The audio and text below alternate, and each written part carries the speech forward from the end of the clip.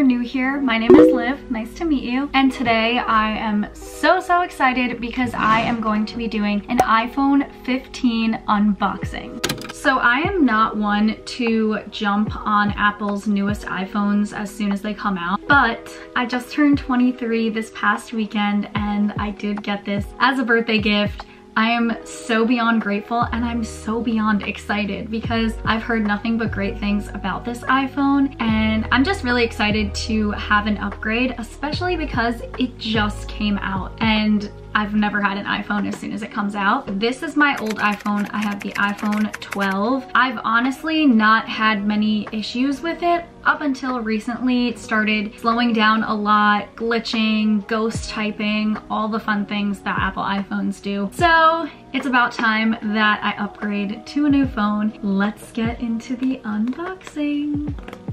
Okay, so I'm going to go ahead and unbox it now. I'm very excited. So as you guys can see, this color is very beautiful and sleek, dark midnight navy blue. And this is absolutely an upgrade for me because I am going from 2 cameras to 3 cameras. So I am very excited to see the difference. I'm gonna take it out now. So here it is. I'm gonna go ahead and take this off.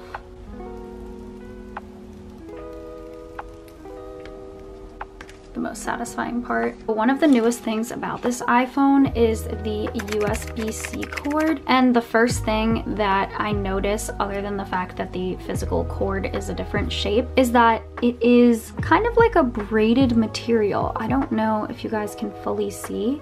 It feels very different from the older Apple chargers, and honestly I'm thinking that because it's this material it might last a little longer, because I know a lot of times with the other cords they tend to get crunched or crooked and twisted, and I feel like this is going to be a lot more durable and last longer, but I guess we will see if that is true. Next it comes with this little designed by Apple little sticker case with some instructions. Oh, you no longer need a physical SIM card to activate your iPhone, and of course the instructions, and this cute little Apple sticker, which I don't think I've ever had before. I guess this is something Apple's been doing for a while, but like I said, I have the iPhone 12, so I haven't seen all of this new fun stuff. And now that we have opened up and gone through everything, I am going to go ahead and turn the iPhone on. This is always the best part of getting brand new Apple products, is just the new feeling of restarting on a brand new phone, and I am so excited. It's been a while. So I'm gonna go ahead and start setting it up. I have my phone next to me and I already see this coming up. So I'm thinking this is going to be a lot easier to set up than my iPhones in the past. So I went and I pressed continue on this, and I'm gonna see, I guess it's connecting. I was in the middle of setting it up and the phone died, so I'm gonna go ahead and plug it in now. My old phone is playing a huge role in why this is taking so long. As you can see, it's really glitching out right now. Just goes to show that this could not have come at a more perfect time, and I'm very ready for the upgrade. So this is about my 3rd or 4th try, unfortunately, since this phone has been giving me issues lately. It worked before, then the phone died. Now I'm trying to do it again and it isn't seeming to go as planned. So I might have to do this manually. I will be right back. I'm gonna try and do it manually. So I was able to do it manually, so now I'm just continuing in the process. Okay, so I did face a few setbacks, but my eSIM card is activating right now. I'm unsure of how long this process takes. I think it's different for everybody. Just got it. Literally just got the notification. I was going to continue watching The Amazing Race because if you know me in real life, I'm obsessed with reality TV, but actually I'm gonna continue setting up this phone.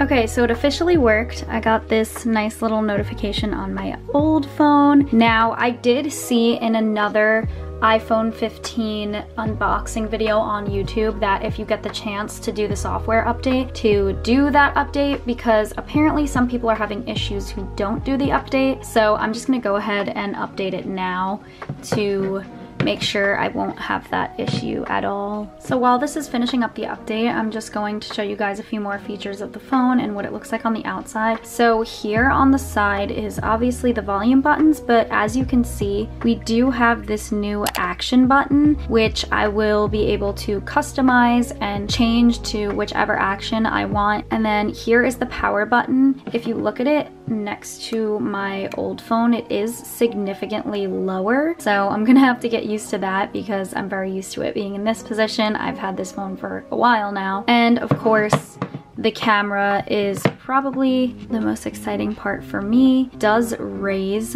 very high, especially compared to my old phone. As you can see, the old camera did not raise up very high and it was not nearly as big as this camera. So actually the same exact size, which I'm excited about because I like the size of my 12 and I didn't want a bigger iPhone size because it would not fit in my hand. But here is back of each of them. I do love this red salmon color and I am going to miss it, but this sleek blue is just so beautiful that I can't be mad. Plus it's an iPhone, like let's be real, it could be any color as long as it functions correctly. My old phone does have this area right here and the new phone does not have that, although it's kind of hard to see. Lastly, the obvious difference is the new charging port. This one has the brand new USB-C, which is nice because it's interchangeable with iPad chargers, Mac chargers. This is a universal cord, so it will just be a lot more common to find. And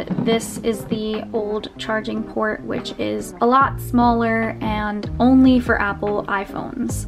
The time remaining is estimating right now. I'm really nervous for how long this is gonna take. Hopefully it won't be too bad, but I have a lot of photos and videos on my old iPhone. Okay, it's moving. We're moving, guys. We're moving.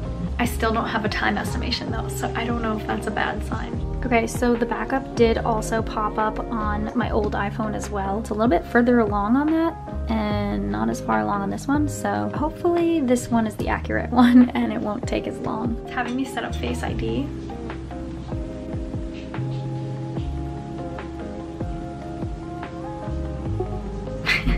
Okay, so last time I tried transferring it from my iPhone. This time I think I'm gonna do it from iCloud because it was giving me issues due to storage. So let's see if this works better.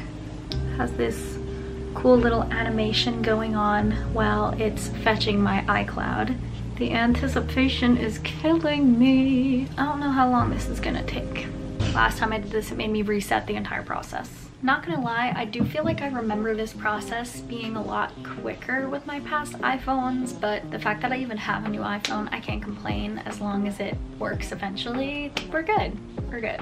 And now that I actually do have some time in between, I'm gonna put on The Amazing Race. And if you guys have any reality TV show suggestions while we're on the topic, please suggest down below. I am open to literally any suggestion. I've watched probably like 80 to 90% of reality TV shows out there. So if you got this far in the video, suggest your favorite reality TV show so I know that you watched.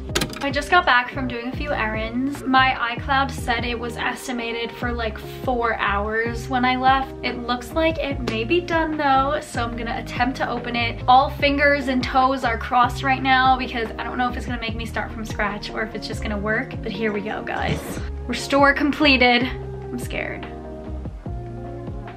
Okay, wait guys, I think I'm in. I think I'm in because it's never given me the option to do the action button before. So I think like we're moving forward in the process finally. So this is the action button that everyone has been raving about. And I'm gonna customize it now. So it gives me a couple different options: silent mode, focus, camera, magnifier, shortcut, accessibility, no action. Oh, so there is an option to just have the button do literally nothing. I don't know why anyone would pick that, but I'm gonna make it a camera button to open up my camera. I honestly might end up just turning it back to silent mode because that's just what I'm used to, but for now we'll try the new camera action button and see. It's finally happening! Ah! So, looks like a couple of things are still downloading. This is old phone, new phone. When I hold both phones in my hand, this one is definitely heavier, but I do know that this one is lighter than the iPhone 14 from what I've heard. I think that it got heavier since the iPhone 12, and then this was their attempt to make it lighter again, and I love that it's the same size because that was one of my favorite things about the iPhone 12. Alright, so we have the phone up and starting. Everything is still downloading from iCloud, so it's probably going to be a long while for everything to download, but we are officially done with the unboxing and setting up of my iPhone. I am just so stoked right now. I can't actually believe that I really have the iPhone 15. I did not expect to get it. Since everything is still downloading onto my phone, I can't exactly go into testing out the new features and all that stuff for this video, but let me know if you guys want to see like a customizing and playing around with my iPhone 15 video, because I will definitely do that for you guys if that's something that you would be interested in. Okay guys, and that is it. I am so excited to have my new iPhone. I think this actually may have been my very first unboxing video. Hopefully it will not be my last. I plan to do more for you guys. If you did like this video, please consider giving it a like and potentially subscribing if you're new here, and I hope to see you guys soon. Thanks for watching.